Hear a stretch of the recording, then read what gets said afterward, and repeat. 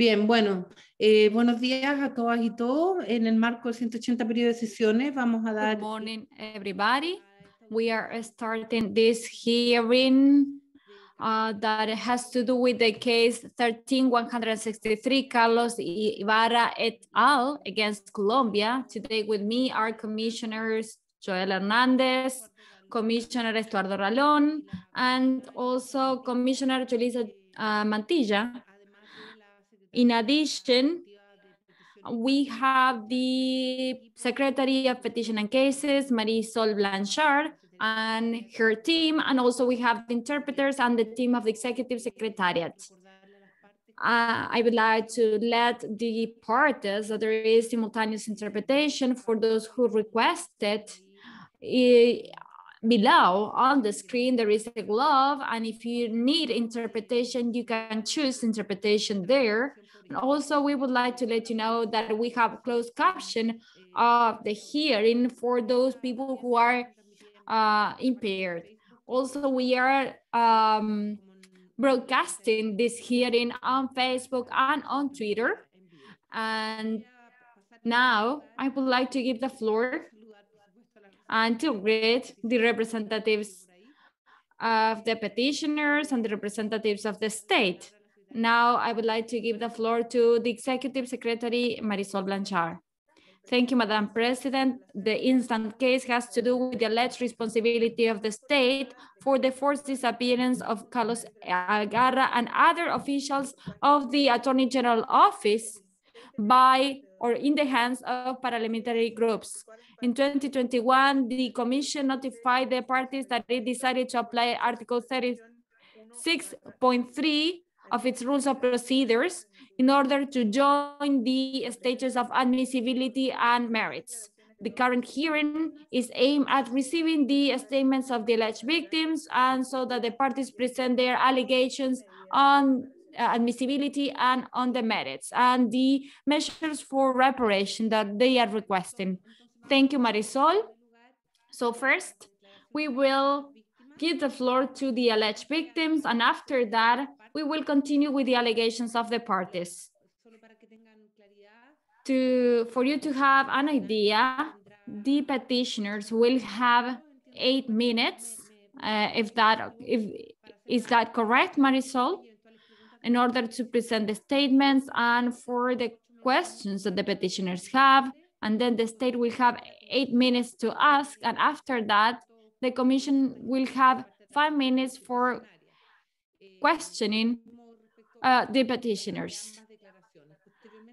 And after that, we will have the allegations of the parties. Both parties will have 16 minutes, and then the Commission will have the opportunity to make some additional questions based on the time left. And if there is still time left, there will be some time for the petitioners and the representatives of the state to answer the questions made by the Commission. We will start first with the statement of the alleged victim, that is Mrs. Osorio. On the screen, we have a clock, a timer, that controls time. So please, I would like to give the floor to Mrs. Osorio. Rosa Osorio, can you turn on your camera? Good morning. Now I would like you to indicate your full name, place of birth, and place of residence. Good morning. My name is Rosa Cecilia Osorio Calderon. I was born on January the 3rd, 1970 in Valle de Rosar. Thank you, Mrs. Rosa. Now you will have 8 minutes to present your statement. And please remember remind the clock, the time. Good morning, Mrs. Commissioners. Good morning, Mrs. Rosa. Mrs. Rosa, can you tell in this hearing the name of your husband and his work? Good morning. My husband was Gavilo Carrera Huancha, and he was an investigator of the CTI of the Office of the General Attorney. How long had been working there? 6 years. Did you have children? Uh, Please state your names and how old they were when your husband disappeared. Yes, we had 2 children. At the time of his disappearance, I had a boy of 6 years old and I have a girl of 3 years. Miss Rosa, let's talk about the facts of March the 19th, 2000. Can you tell us about the judicial team and the goal of the judicial team? The team was made up of 7 members, 4 investigators, a dentist, a forensic official, and a doctor. The purpose of the team was to exhumate a body, and they were intercepted by an armed group that was an illegal group. Miss Rosa, do you know if the commission or the team was accompanied by police agents? No, there was no security in the area where they were to collect the evidence. Miss Rosa, when you and other family members realized that your husband was disappeared, that he was not coming back, I uh, understood on March the 10th about the situation because 4 members of the team were in the municipality of Codazzi in the CTI unit and 3 were here in Valledupar. I received notice on March the 10th. I went to the site of the CTI of the prosecutor office of Valledupar. And what happened then? When did you receive information regarding the disappearance of your family members? Each of us learned this in a different way. They were expected to come home, but family members realized that there was an issue because they were delayed. And each of us learned about the situation in a different way. We decided to go on March the 10th to the site, and around 10 in the morning, we were at the office of the public prosecutor and they were trying to report family members about the situation. What is the information that the office of the public prosecutor give you regarding your husband and his situation? When we had a meeting, I remember that they told me that the team were kidnapped.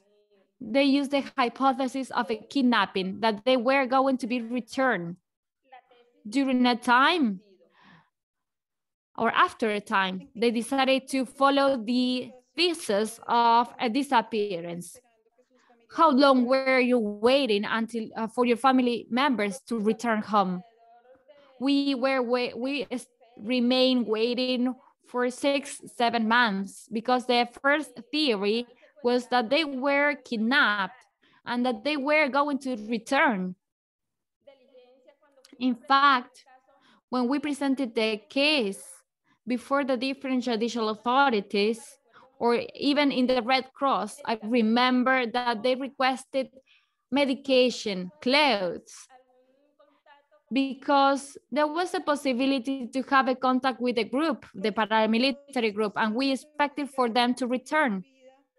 How your life has changed over all these years and how the lives of your children and the life of the mother of Danilo changed over these years. Over these 21 years, our lives changed completely. For my children, Danilo was their support. He supported our home. We have a lot of life projects in order for our children to be successful. Danilo's mother depended on him as well. He supported his family as well. Miss Rosa, can you tell me how the disappearance of Danilo impacted on your children? Mrs., I just would say that significantly, because now my children do not want to assume the fact that their parent is not going to come home. They try to avoid the situation sometimes. And they ask about this case. Ms. Rosa, taking into consideration this impact on your family, have you received any type of reparation? No, Mrs. Never. Or other family members of the different members of the team, do they receive any, or did they receive any reparation? No.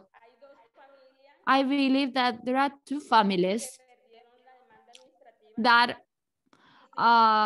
whose administrative complaint was dismissed, and 5 families are still waiting, but they have not received any kind of reparation. Ms. Rosa, taking into consideration what you're saying, what would you consider that could be a good reparation?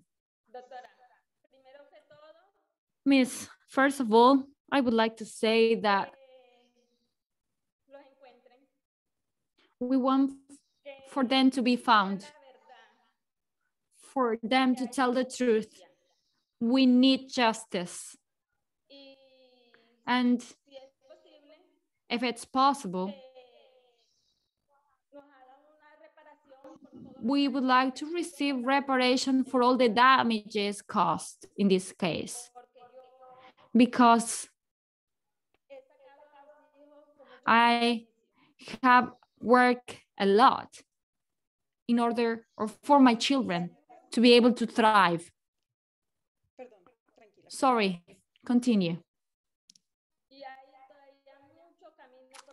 And there is a long way ahead, especially with regard to education. We need to have reparation, a compensation. Ms. Rosa, in order to end, you would like to add anything, or there is anything that you would like to tell the Commission? No, Madam.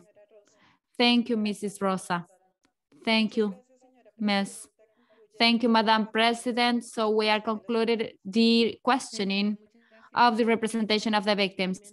Thank you, Ms. Rosa, and thank you, the petitioners. Now I would like to give the floor to the state so that they can ask questions to Ms. Rosa. You have 8 minutes for that.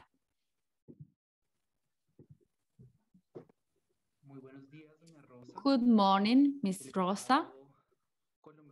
The state of Colombia would like to express its feelings of solidarity because of the loss of your husband, Danilo, in the facts of March the 9th, 2000, and it won't make any questions. Thank you. Thank you. Thank you, Ms. Rosa. Now we will continue with the statement of Matilda Bernal, another alleged victim. I would like for you to turn on your camera, please. Good morning, Ms. Matilde. Please, can you indicate your full name, your place of birth, and your place of residence? Good morning, Madam President. My name is Matilde Bernal Arena. I was born on March the 14th, 1945. I was born in the city of Sandoval. And are you living there right now? After I got married, I am living in Valledupar. Thank you, Ms. Matilde. Now I would like to give the floor to the lawyer so that she can make some questions to you for 8 minutes. Thank you. Thank you, Madam President. I don't introduce myself. My name is Jomari Ortegon. I belong to the group of lawyers representing the alleged victims. Good morning, Mrs. Matilda. I would like to make you some questions regarding your family. Who was Carlos Arturo Ibarra? Carlos Arturo Ibarra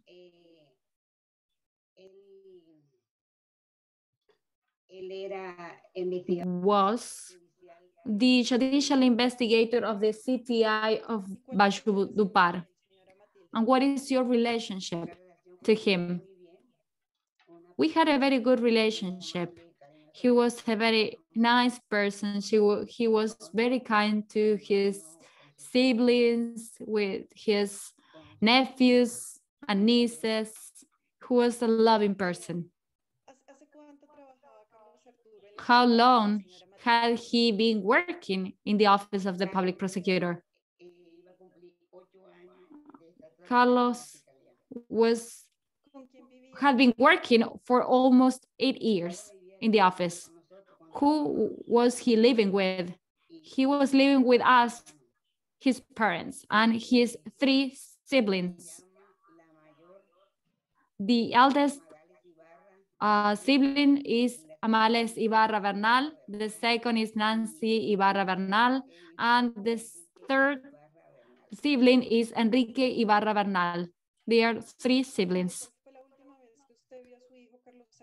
When was the last time that you saw your son, Carlos Arturo? The last time I saw him was on March 6, 2000. On that day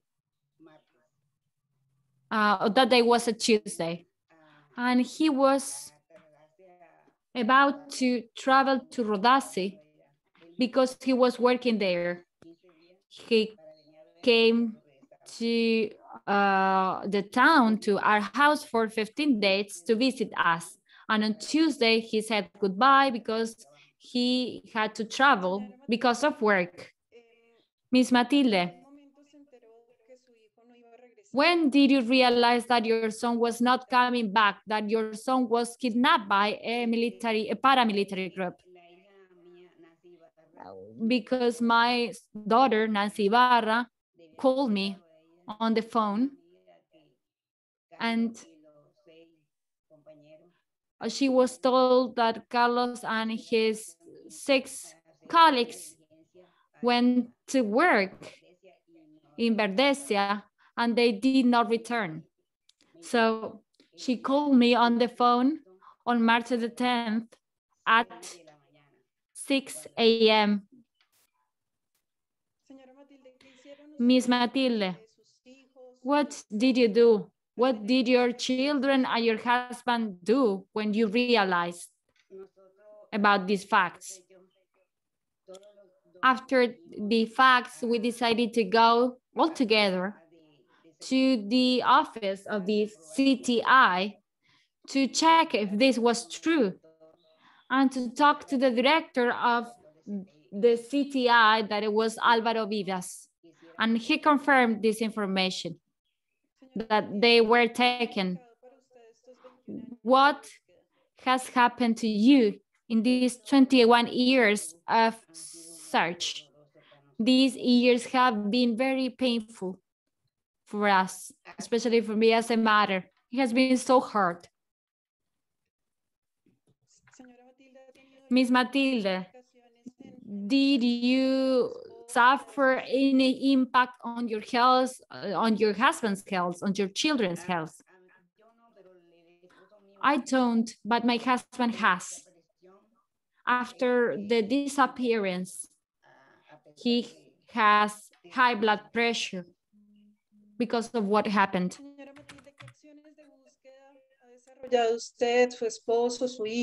Which actions of search have you and your husband and your son carried out? Well, we have done everything. We have made walks. We have gone to everywhere with shirts with pictures of them. We have We have been everywhere trying to find out what happened to them and where they are. It's been 21 years and still we don't know where they are buried, where the remains of my son and his 6 colleagues are. Ms. Matilda, apart from the actions for search the family members have carried out, do you know if any actions have been carried out? Has anyone been convicted for these facts? I know about the conviction of Etiren and Tobar. He was the boss. He was the one, the boss of the gang that disappeared him at the orders of Papa, and they have both been convicted. Ms. Matilde, you have received any sort of compensation, either you of your family members? No, I haven't received any of that. Neither has my family.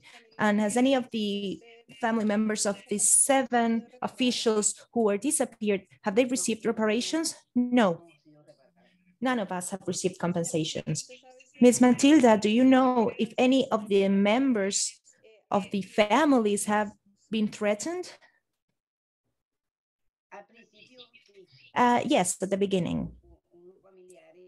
A family member of the colleagues, well, Claudia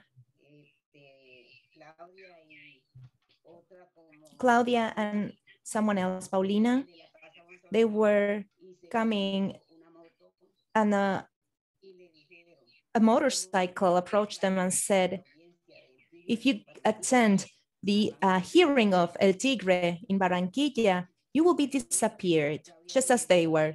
So Claudia came to me and told me, because Paulina went to the hearing, but Claudia didn't because she was afraid something would happen to them because she has children. But the other person did go to the hearing in spite of the threats. Ms. Matilde, what would you feel would be a good reparation for you? What's important in terms of reparations for me to receive the remains of my son, and also assistance from the state, because we've suffered many things and we were left in a terrible situation because he was everything for us.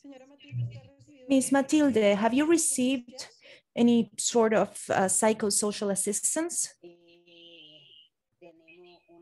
Well, we have a psychologist. Is she a state-provided psychologist? No, she's not from the state. She's from organization PASOL.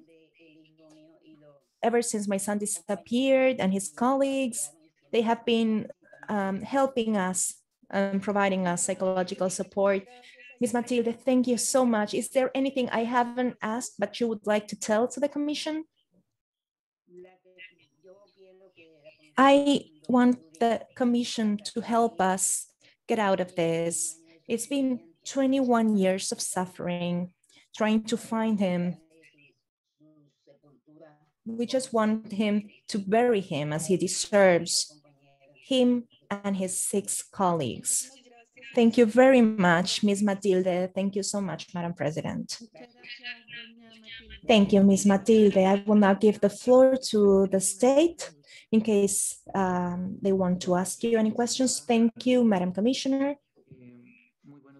Good morning, Ms. Matilde. The state would like to say once again and express its solidarity on the loss of your son, Carlos, and the facts occurred in March 9th, 2000, and will abstain from asking questions. Thank you. Okay, thanks to the state. I will now give the floor to my colleagues, the commissioners, in case they want to ask any questions. First to Doña Rosa. I hope she's still on the session. Ms. Rosa? Yes, ma'am. I'm going to give the floor now to the commissioners in case they'd like to ask you any questions, and then to Ms. Matilde, but we're going to start with you. Would any of my colleagues would like to ask anything to Ms. Rosa? Yes, Vice President Mantilla. Good morning, President. Good morning to everyone here with us at this hearing, especially to Ms. Rosa. I would like to greet you all with all my respect, not only for your being here, but for your historical presence in the search for truth and justice. I don't have questions. I would like you to please tell us, in this search for justice that you and other family members have carried out by coming to the commission, but also to the media, the hearing there was, the internal hearing, and all of these stages, have you ever been accompanied by the state authorities, or was this only the work of the family members, in this case of you? Ma'am, as a family, we have searched on our own for these 21 years. We never stopped searching. And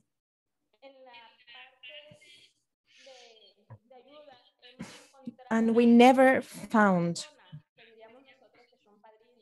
we found many people who we call our sponsors, who helped us in these 21 years of uncertainty, because we don't know the truth. Now, what happened to our family members? It's been 21 years. Our family members are dying without learning the truth. No one was there for us. We received no psychological assistance.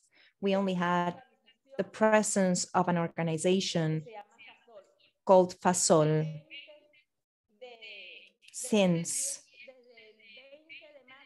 March 20th, 2000, when we met them, they have always been there providing us psychological support.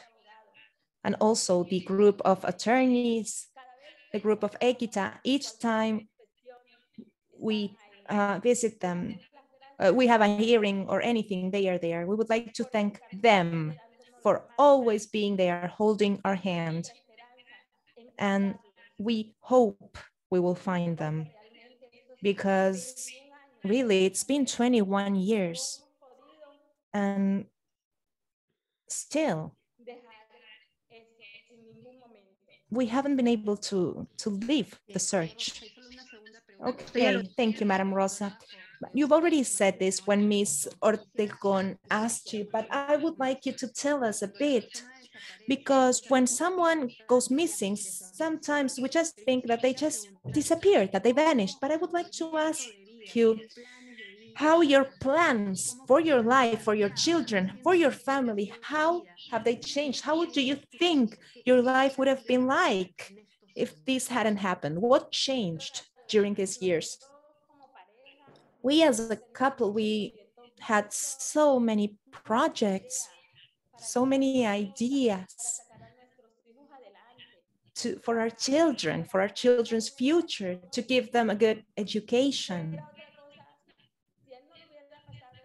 If this hadn't happened, our lives would be completely different. They wouldn't have been what we have had. Thank you, Ms. Rosa. Thank you, Madam President. Thank you, ma'am. Thank you, Commissioner Mantilla. Commissioner Joel Hernandez. Thank you. Good morning, everyone. I would like to especially greet Ms. Rosa Osorio. You and your children have all my solidarity. I would just like you to tell us something. What kind of support have the authorities of the public prosecution have given you after the unfortunate disappearance of your husband? Have they approached you? in terms of economical support, moral support, psychological support. Good morning, sir. Sir, truth be told,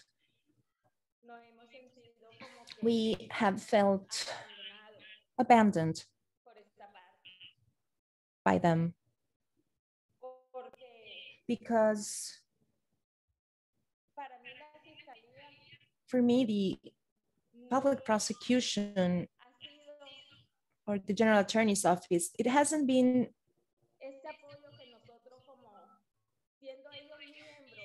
provided us the support we hoped, since they are the officials of the public prosecutor and they didn't behave as we were expecting.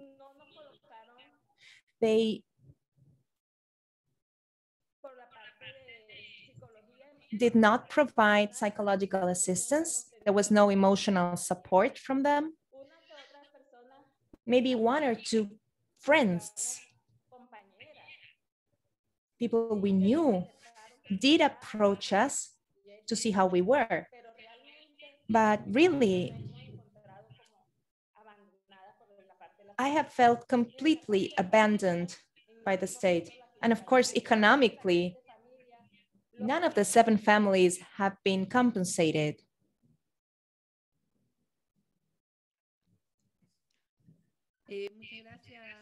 Thank you, Ms. Rosa. I don't know if Commissioner Stuardo would like to ask anything. Good morning, President. I would like to greet everyone. I have no questions. Thank you. Executive Secretary. No? Ms. Rosa, I know your attorney already asked, but before wrapping up this part, is there anything else you think you haven't shared with us that you would like to say before finalizing this section? Anything else you would like to say again, or something you forgot, or something you weren't asked and that you would like us to know? Ma'am, first of all, for us, it is fundamental to find them, to know the truth, to know what happened to them. We need to find them. It's been 21 years of uncertainty. For us, that's a slow death. We've been slowly dying for these past 21 years. Thank you. Thank you, Ms. Rosa. Thank you for your testimony. Thank you for being here. I hope your children and your family members are with you, because it's very difficult to testify here. So thank you very much. Thank you, ma'am. Have a nice day. I will now give the floor to my colleagues to see if they have any questions for Ms. Matilde de Bernal. Do you have any questions for her? Ms. Matilde, do you hear me? Great. Well, my colleagues, the commissioners, are going to ask you if you will have anything else. Ms. Mantilla, thank you, Madam President. Ms. Matilde, good morning. Thank you so much for being here, for having shared your testimony. But once again, thank you for those years of search, of commitment, which must have been so very difficult. And just like in case of Ms. Rosa, I would like to respectfully greet you and thank you for everything you have been through. I wanted you to tell us, please, if during these years that as a mother you have been looking for your son, and I know that in some statements you're saying my time's up and I don't know the truth. Have you received anything from the state? Has the state been there for you? Have you been offered more clear clarifications? You said you received psychosocial assistance, but not from the state. How would you say the state's response has been in this over 21 years of search? The state has had no consideration for us. The state has not been there for us. After 21 years of this pain of not knowing where my son is buried, so we can give him his final resting place. 4 fathers of 4 families have died already, and we want the other parents to know the truth before we die so we can bury them as they deserve. A Christian burial, the Christian burial they deserve. Thank you, Madam President. Thank you. Commissioner Hernandez, do you have any questions? Yes, Madam President. I would like to respectfully greet Ms. Matilde Bernal with all my solidarity. You have my heartfelt condolences on the disappearance of your son. I would like to ask you if you have been intimidated or threatened for participating in the search for your son, specifically in the investigations that are being carried out. No, I have not been threatened. Just what I said before. The other time, before the El Tigres hearing in Barranquilla, they approached some of the other members and told them that if they attended the meeting, the hearing, the same thing would happen to them. Claudia and Paulina. Paulina is the wife of one of the other disappeared men. And one of them said that she wouldn't attend the meeting, the hearing, because she didn't want to leave her children orphans. And my son, the brother of the victim, did attend the hearing, but nothing happened to him. There have been no threats, thank goodness. Thank you very much, Ms. Matilde. Commissioner Ralón, do you have any questions? I would just like to express my solidarity to Ms. Matilde, Madam President. I don't have any questions. Thank you, sir. Secretary for Petitions and Cases? No, thank you, Ms. Matilde. I know the attorney also asked you, but just, is there anything else you would like to say before finishing your statement? Anything you would like to point out, something that maybe you weren't asked and you would want us to know? We want the state to be there for us, to provide support for us so we can find them sooner. That's what we want. We want, for 21 years, we've been searching for them. I hope God will give me the health to know what happened to them, why they killed them. We want justice, we want truth. Thank you very much, Ms. Matilde. Thank you so much for your testimony. Just like my colleagues, I would like to send you a big hug with all of our solidarity, and your husband as well, who I suppose is there with you, and your other children who have been there for you in this search, and my grandchild too. She's here with me as well. She's always caring for us. Ma'am, thank you for this hearing. We were expecting it for a long time, and you can count on me for any other hearing. I will always be at your disposal to reply to your questions. Thank you, ma'am. I'm glad that you are surrounded by family. Thank you so much for your testimony. Okay, then we have finalized the statements. Now I will give the floor to the petitioner so it can speak for 17 minutes. Thank you. Good morning, Madam President.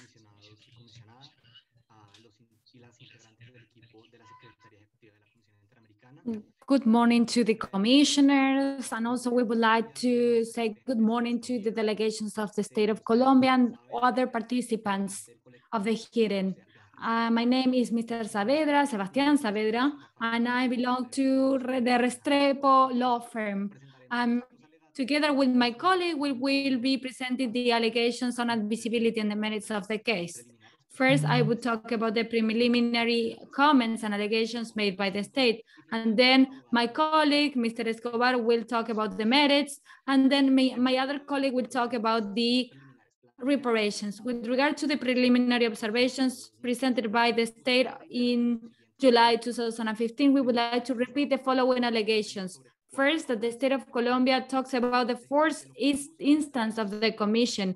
What we are trying to do is to review the contentious administrative proceeding that is in course. And following the jurisprudence of the commission, the petitioners consider that this case should be considered Article 43.2 due to the lack of effectiveness of the criminal remedy or proceeding.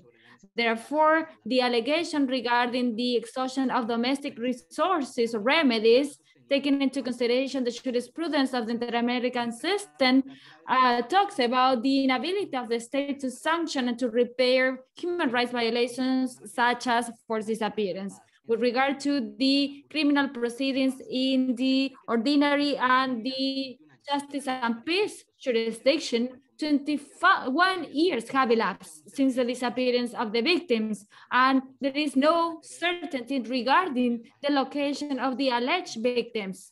And there is no information regarding the participation of state agents and those who benefited from the disappearance of the alleged victims.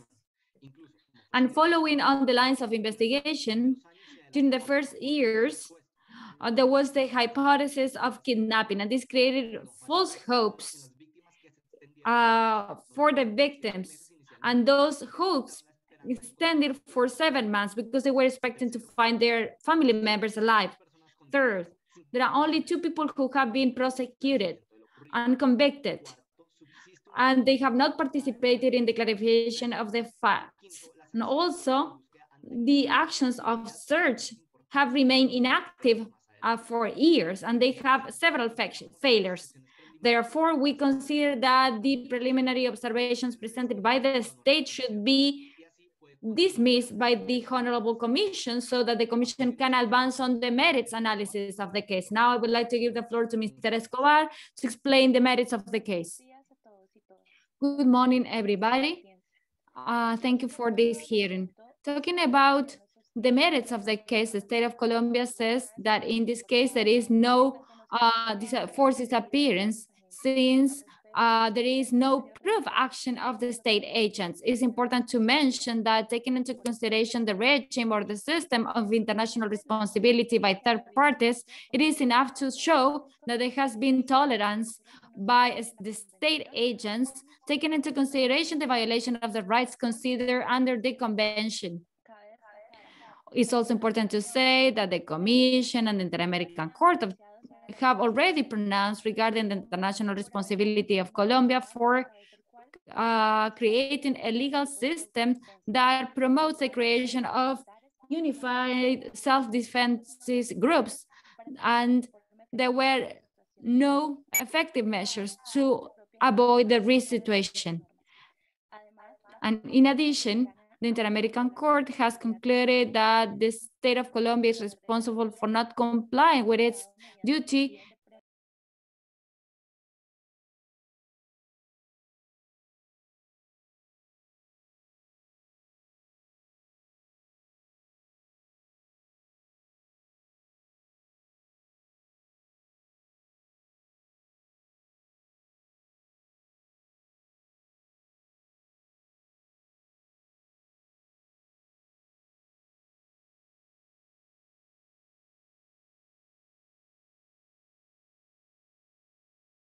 Inter-American Court, there are decisions or domestic legal decisions that have established the criminal responsibility of public authorities in the consolidation of the Northern Bloc, the self-defenses of Colombia, AUC, whose members have recognized the forced disappearance of the 7 members of the initial team. Also, there is knowledge of the paramilitary activities in the region, and that's why the Office of the Public Prosecutor ordered the exhumation of the body of a victim without providing support to the team. And this also shows the responsibility of the state because it did not provide protection for the team. Taking into consideration that 21 years have elapsed from the forced disappearance, there are no information regarding their whereabouts, and the activities to search the bodies have not been effective or constant, and that has created more implications and frustration on the victims, as Ms. Rosa and Ms. Matilde have said. With regard to the international corpus jury, it's important to observe that there are specific obligations with regard to the search, identification, and of those who have disappeared.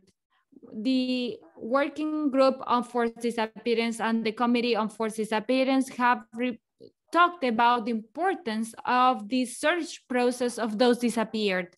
They have considered that it's essential to recognize that the search is not enough for the reparation of the victims.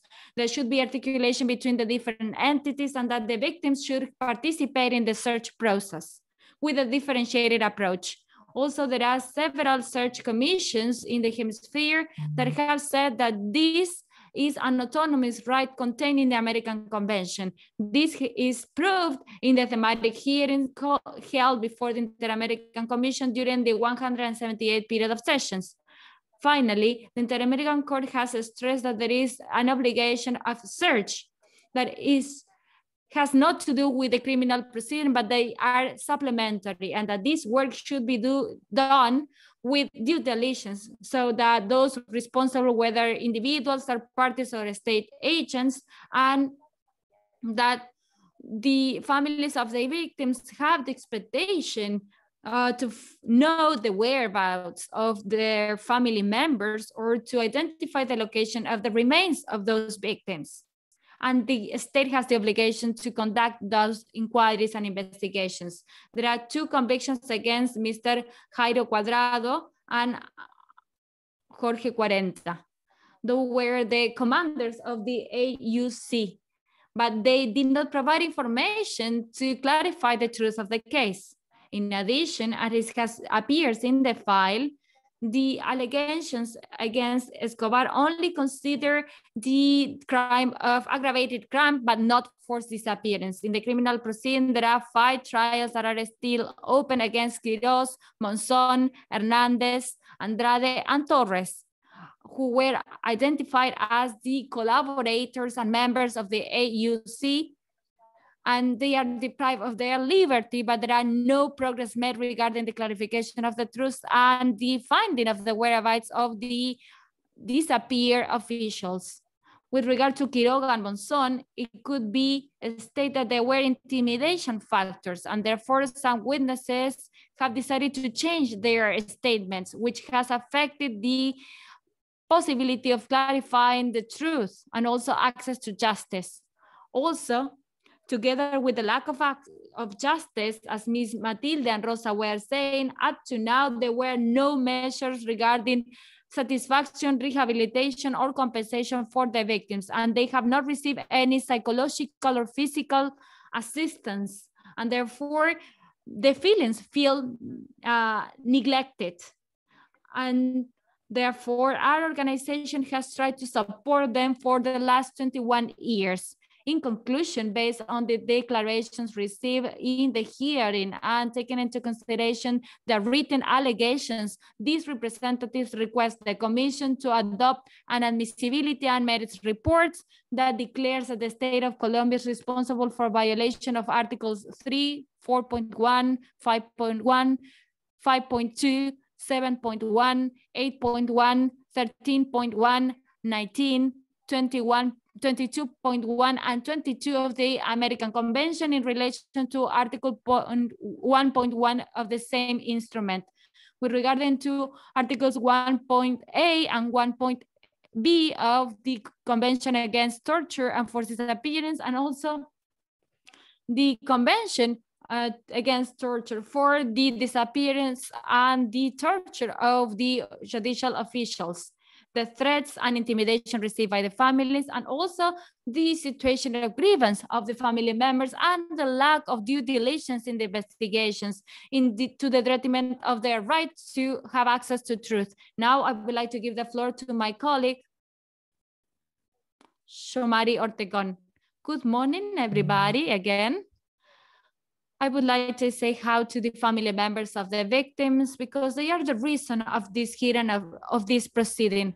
To conclude, as a result of the establishment of the international responsibility of the state, we would like to request the Commission to adopt reparation measures in favor of the victims.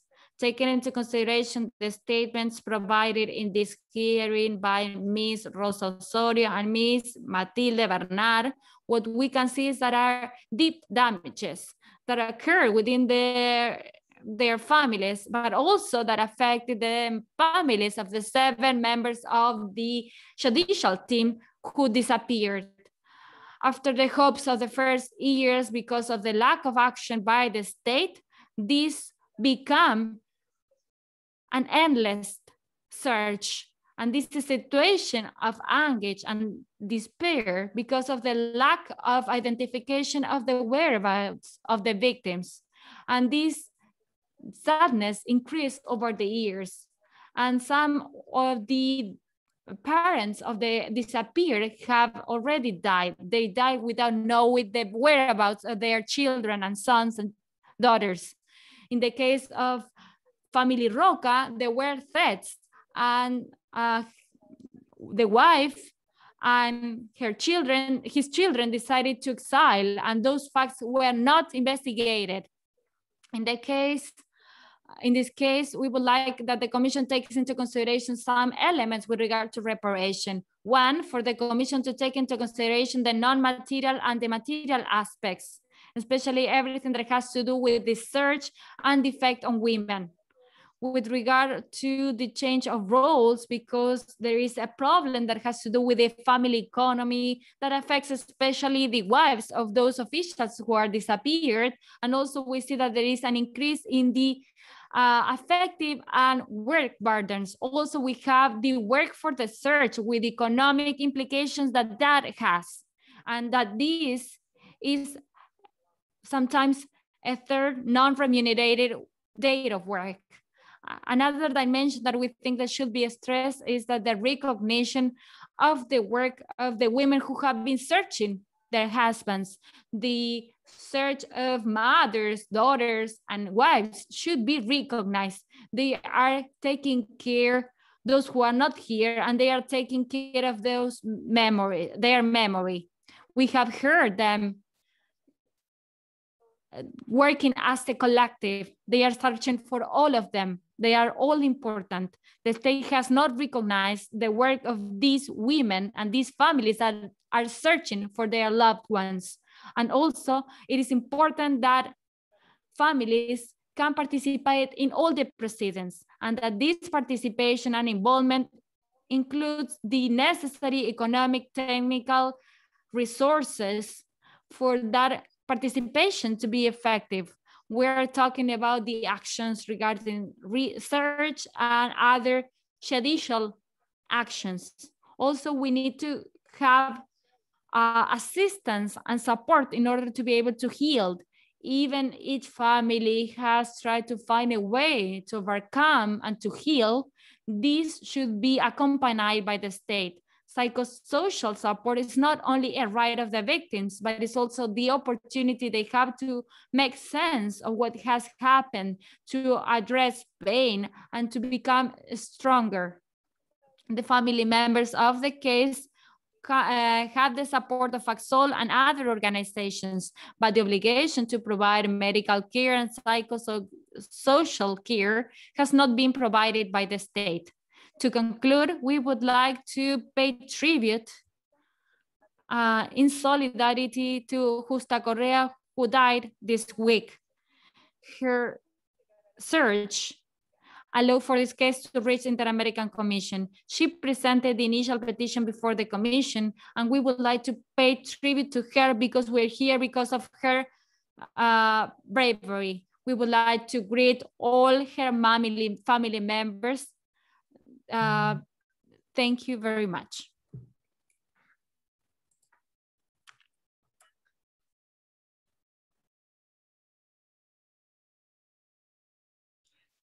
Thanks to the petitioners. Now the state has the floor for 17 minutes.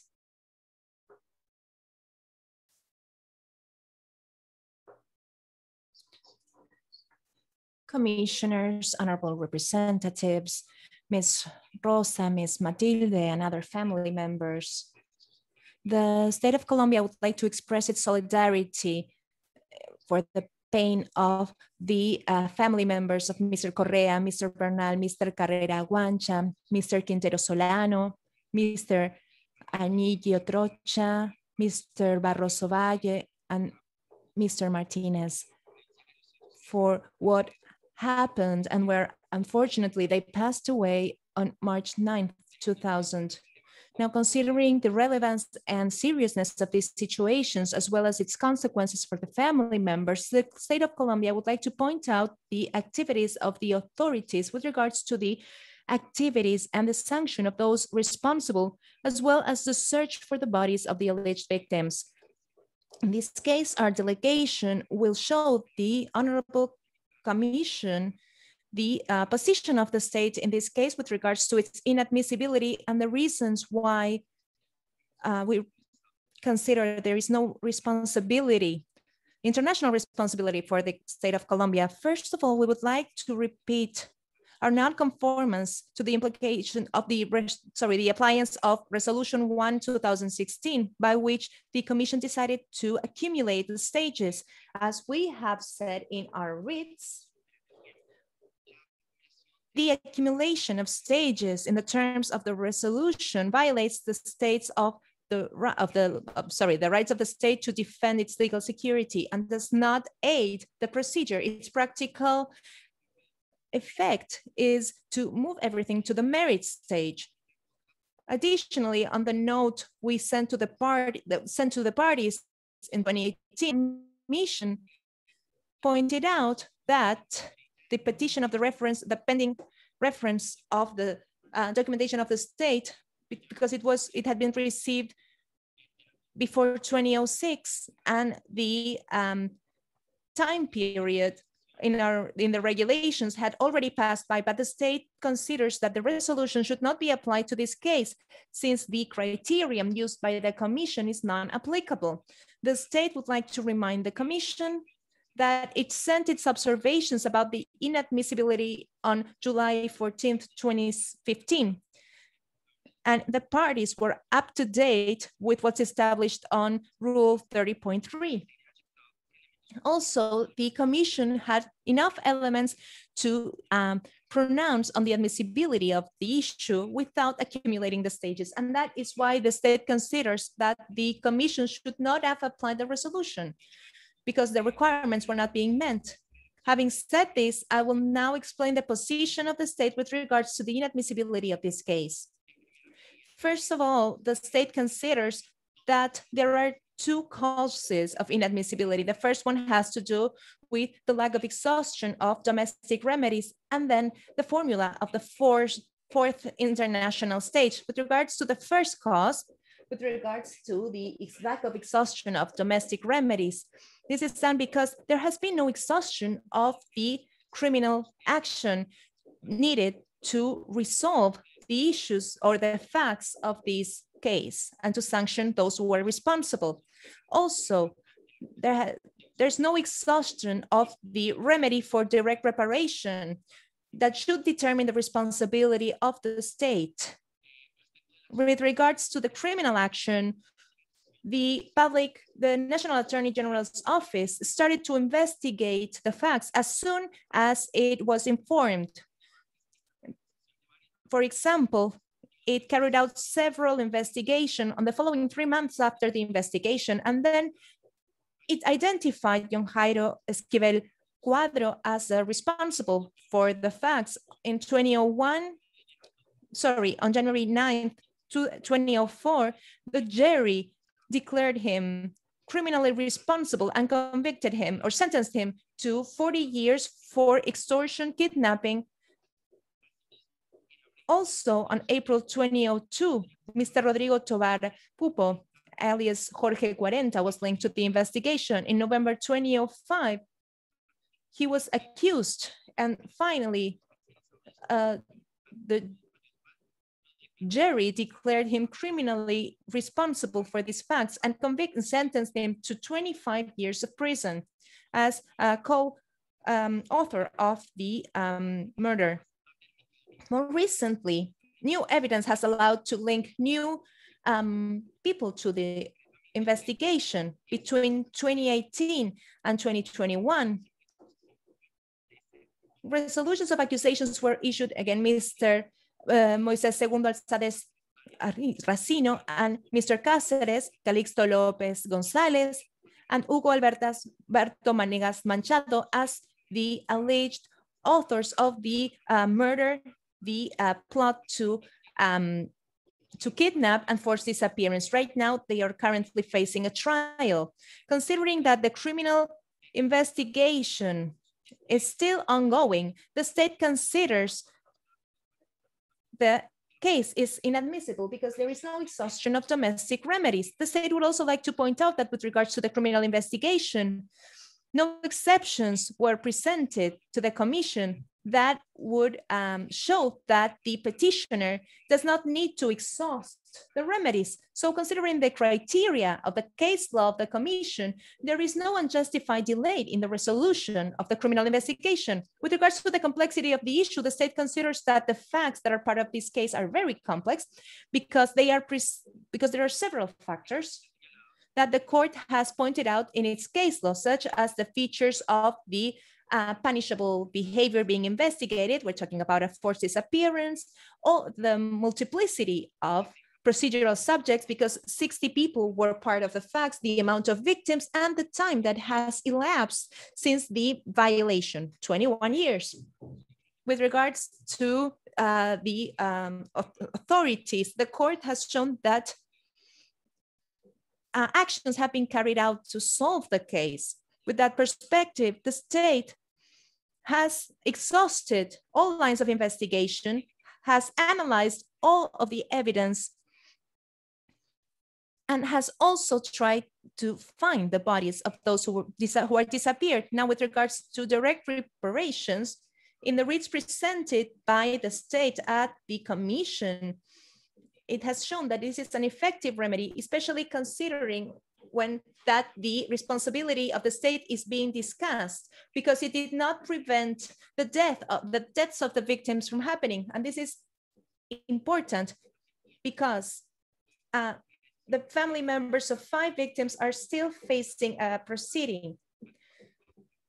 Right now, we are waiting the decision of the appellate court.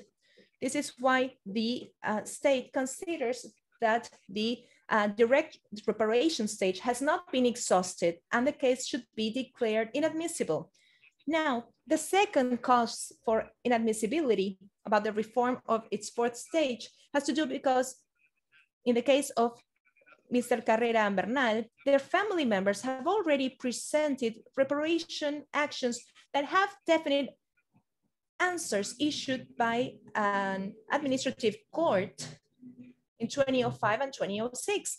These 2 proceedings argued that it's responsibility of the state on the deaths of these people, these victims, and the court pointed out that there was no evidence that the area in which the victims were working was a high-risk area. Therefore, that the National Attorney General's office was not obliged to provide special protection to the victims.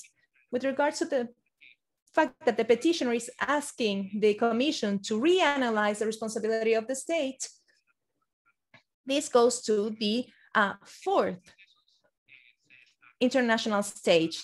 And all these proceedings were developed with all warranties and respecting all international standards. That is why the state thinks that this is inadmissible with regards to the responsibility of the state about the death and the forced disappearance of these 2 victims.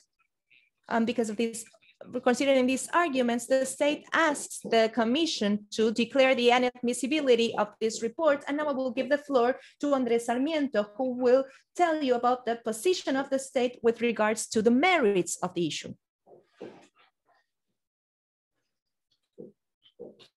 Thank you, commissioners, representatives of the commissioners, and representatives of the victims. As was already mentioned with regards to the merits of the case, specifically, I will discuss 3 issues. First of all, that the facts that are being analyzed are not a forced disappearance. Second, the lack of responsibility, international responsibility for the state. And third, the lack of international responsibility with regards to Articles 8 and 25 of the American Convention. With regards to the first point, the Inter-American Court has pointed out that in order to consider a situation as a forced disappearance, 3 elements must occur. For this case, the second requirement that this must be done by state agents is central because it does not meet the requirement. These were not state agents. This is why it was not a forced disappearance. Now, in the case of Garcia and others versus Colombia, the court stated that in order to grant responsibility for the transgression of the duty to respect with regards to the actions of third parties, it's not enough to use the acquiescence or orders. It is necessary to show the acquiescence of the state in these circumstances. If we apply this standard to this issue, you will see that there's no evidence that the deprivation of the liberty of the victims had anything to do with the collaboration of state agents. And actually, one fundamental aspect that the Commission should assess is that the petitioner is trying to say that there's responsibility because the state knew about the actions of this paramilitary group in Colombia in the area where the facts occurred. And this is a clear indication that there was no direct intervention of the state in these steps. This is why, from the perspective of the international law, this is not a forced disappearance. Now, moving on to the second point with regards to the lack of international responsibility on the death and disappearance of the victims, the central aspect has to do that there was no known risk situation for the state. So the state would like to point out that the responses there are by some state entities only go to show the presence of armed groups, but it would not appear that they meant an immediate risk for the development of activities in the area. And actually, according to the ruling of Cesar in 2006 with regards to the direct reparations represented by family members, the decision said that the only signal of this was an intelligence report expressing that in 2000, they did not know about the existence of armed groups in the area, and they only mentioned groups from the FARC and the LL, but no other groups. That is why the state thinks it's clear that the Commission should declare the lack of international responsibility for the violations on Articles 4 and 5. And then finally, with regards to the lack of responsibility in relation to Articles 8 and 25 of the Convention, the state would like to point out that it acted diligently in the investigation and the proceeding and trial of those responsible for the fact. It has also sought for the remains. And apart from the measures already mentioned by my colleague, Mr. Romero, about the lack of exhaustion, I would like to also point out that that up to 2014, there were all kinds of investigation measures. And all these led to the most recent developments in the investigation and led to the accusations of other people considered responsible. With regards to the search for the remains, I will now give the floor to Ms. Sandra Bertis Herrera, who coordinates the group for the search and identification of missing people, who will discuss what we have already presented on our report with regards to the search of the bodies. Thank you. Good morning to the representatives and to the victims and to the commissioners and all the participants of this hearing. I will present two things. First, I would like to present the National Search Plan, and then I would like to present the search activities for this case. The Office of the Attorney General of the nation has been charged of the search of disappeared people in the framework of several laws with regard to the national search plan that includes 4 phases: a collection of information, 2nd, analysis of information, 3, exhumation, and 4, technical and scientific studies. And then we have the ceremony to handle the bodies to the family members. With regard to the activities of search that have been carried out, we have 2 periods of time that should be stressed. The first period has to do between the date of the facts in 2000, and we did all the research activities that were required. And the second period of time has to do with year 2010, that is within the framework of the National Search Plan. From the very beginning, when we realized of the fact, the Office of Specialized Violations of Human Rights of the Office of the Attorney General developed all the activities that were necessary. It is important to say that the actions of search have been agreed with the family members of the victims. With regard to exhumation, we agreed with the family members and their representatives in order to provide assistance to all the family members. We also have the support of the Unit of Reparation and Assistance to the Victims that provides economic reparation and also psychological assistance. This has to do also with the transfer and the traveling costs of the family members that go to the site in which bodies are being exhumated.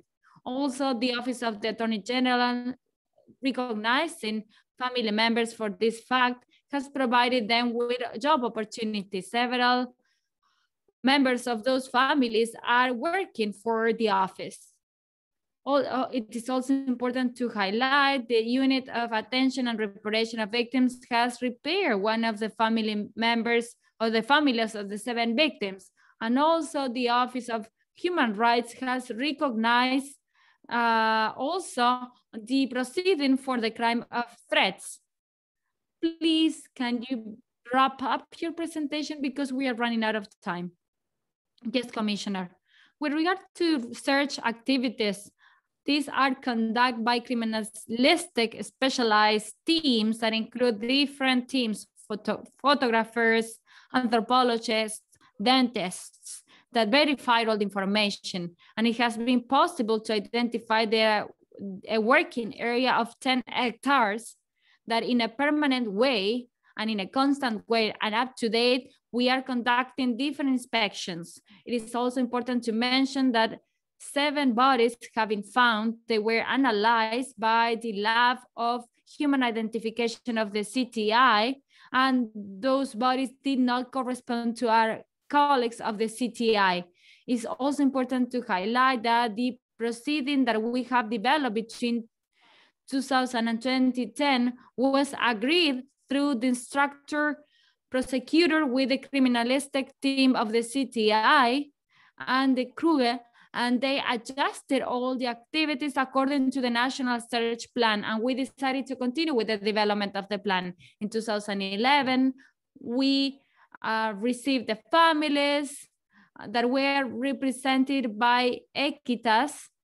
We took 27 reference samples to the family members of the victims, and those samples are in the bank of genetic profiles of the state, and we review the database to try to identify if there is any coincidence between the bank and also the samples of the exhumated bodies in these times.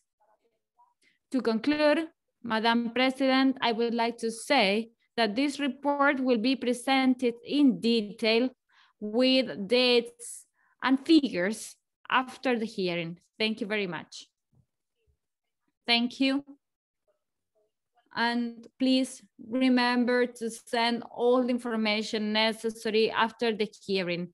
We are running out of time, and now I would like to give the floor to my colleagues, the commissioners, so that they can make specific questions, even though there might not be enough time to answer those questions. You can send that information after the hearing. I would like to make an important clarification regarding Resolution 116 that was mentioned in the allegations of the state.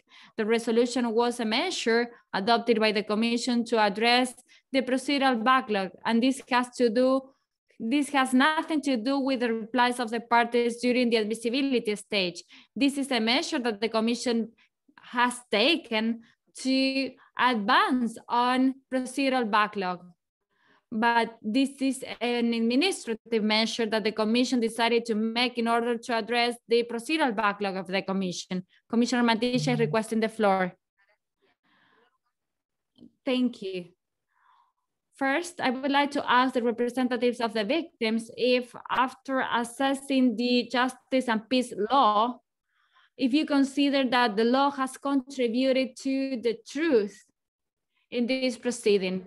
And with regard, and for the state, I would like to ask the following question, taking into consideration what Representative Ortegonia has said, it has to do with the role of women. I would like to ask the representatives of the state, what is the gender perspective, or how you are applying the gender perspective in these reparation processes for family members of disappeared persons? Thank you. Thank you, Commissioner Mantilla. I don't see Commissioner Hernandez. Commissioner Ralón, would you like to make any questions? Thank you, Madam President. I don't have questions. And I just want to say that in this hearing, it's been very useful to listen to the different perspective of all the parties. And I have written down that information. Thank you. Commissioner Ralón, thank you. Commissioner Hernandez, do you have any questions? I have a question for the state, and it's related to the questions I made to the alleged victims. And the question has to do with the following. What type of protection or support have you provided to the victims of the disappeared persons? Thank you. Thank you, Commissioner Hernandez. I don't know if the Executive Secretary, Marisol Blanchard, would like to make any questions. Thank you, Madam President. I don't have questions. Thank you. Together with the questions of my colleagues, I would like to add the following. What has been the involvement of the victims in the search processes mentioned by the state toward the end of their intervention? If they are coordinating the work together with the victims? I'm sorry if I'm wrong, but I would like to know the relationship or the coordination between the National Search Plan and the role of the Office of the Attorney General. I'm sorry if I'm wrong, but I would like to know if those mechanisms work together. So those are the questions.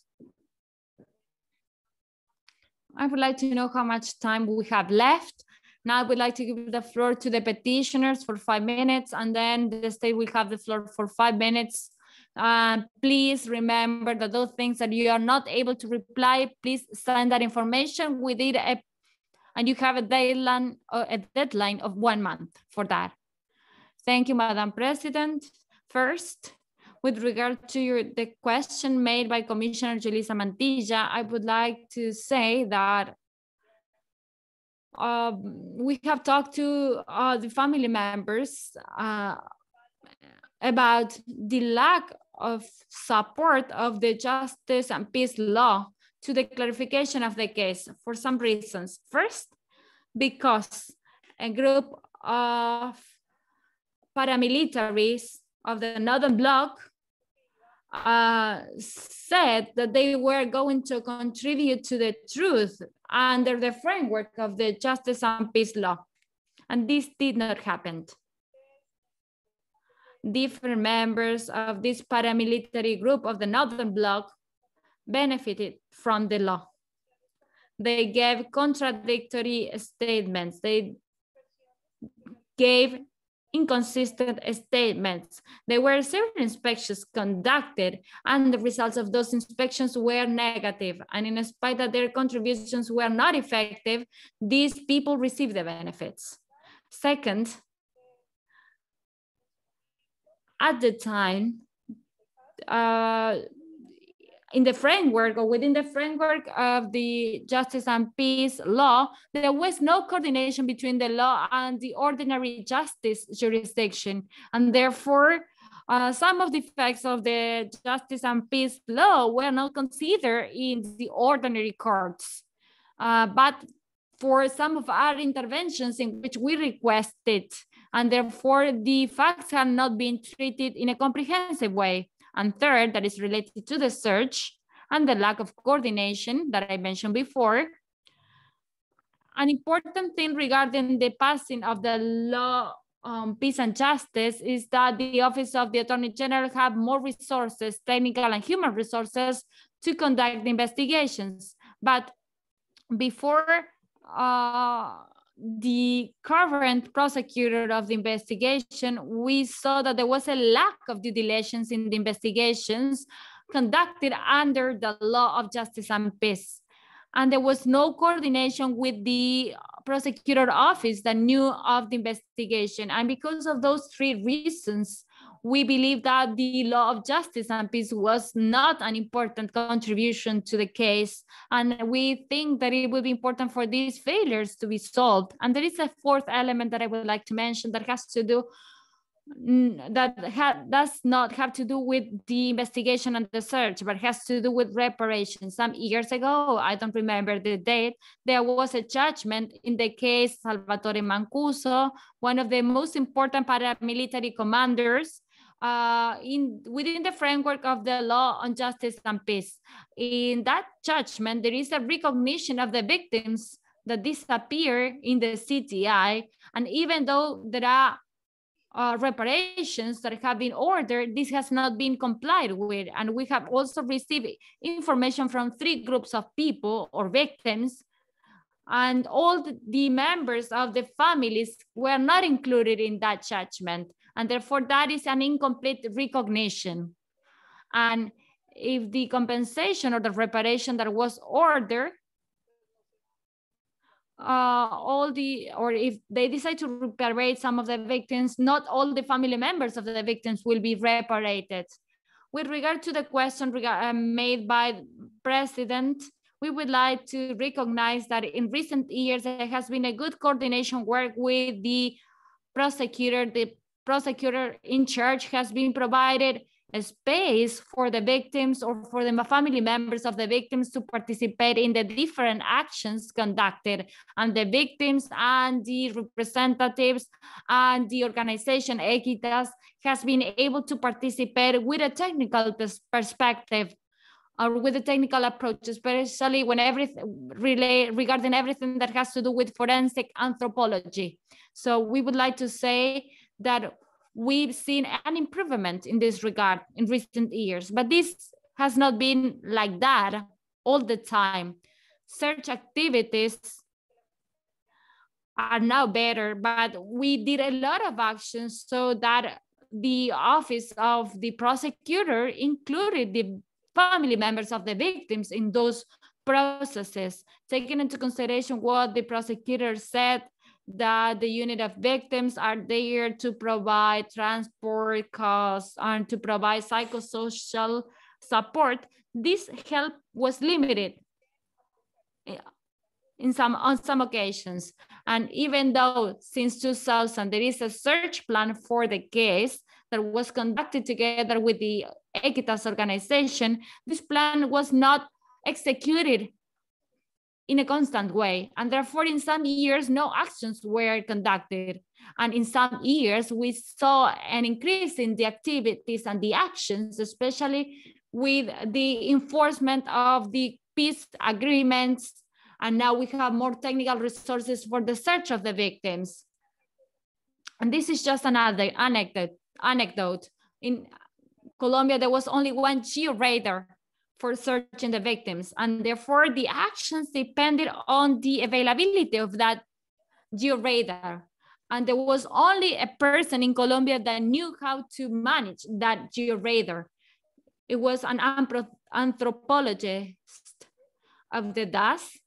And if the georadar and the anthropologists were available, we were able to conduct the search. And therefore, in many years, the actions for searching the victims were not constant, and we didn't have the elements to conduct the search. And with the passing of several laws and regulations, this situation has improved recently. Thank you. Now I would like to give the floor to the state for 5 minutes. Thank you, Honorable Commissioner. Effectively, for the question, it's important to mention that we have institutional protocols that have been created after the creation of the Unit of Attention and Reparation of Victims within the framework of Law 1408 from 2010. With a differentiated approach for the victims, we pay a special care to the family members of the victims. With regard to the participation of the victims, we always invite all the family members to the different actions that have to do with exhumation, but not all persons are able to attend those exhumation activities. It's also important to mention that we have consolidated information and detailed information for the management of the victims with a differentiated approach, taking into consideration also we have behavior patterns for the support of the victims. So the unit tries to help the victims. We are also working together with the search unit that was created after the peace agreements, and Convention 030 of 2019 has been created. And through that convention, we have all the activities in coordination. So we work together with a team of search and identification of disappeared persons. And they work as a supplementary body to the judicial bodies, and we have been conducting several joint activities. It's also important to mention that one of the laws has decided to remove some of the victims when they tell the truth. If they don't tell the truth, they are removed from those proceedings. And regarding the questions and the answers to those questions, we can present all the information with the specific information and details. Thank you.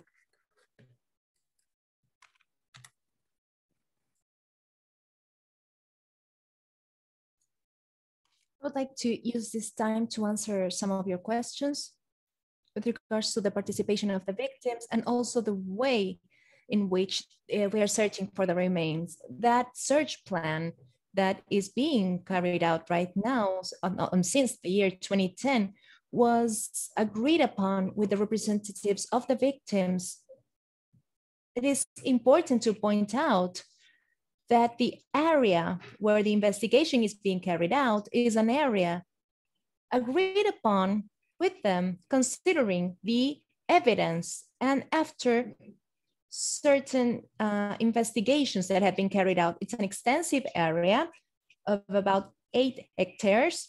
It is also important to say that the climate conditions are very important when doing this search, especially considering the area where this is being carried out. This can only be done 2 times a year, during March and then approximately during August.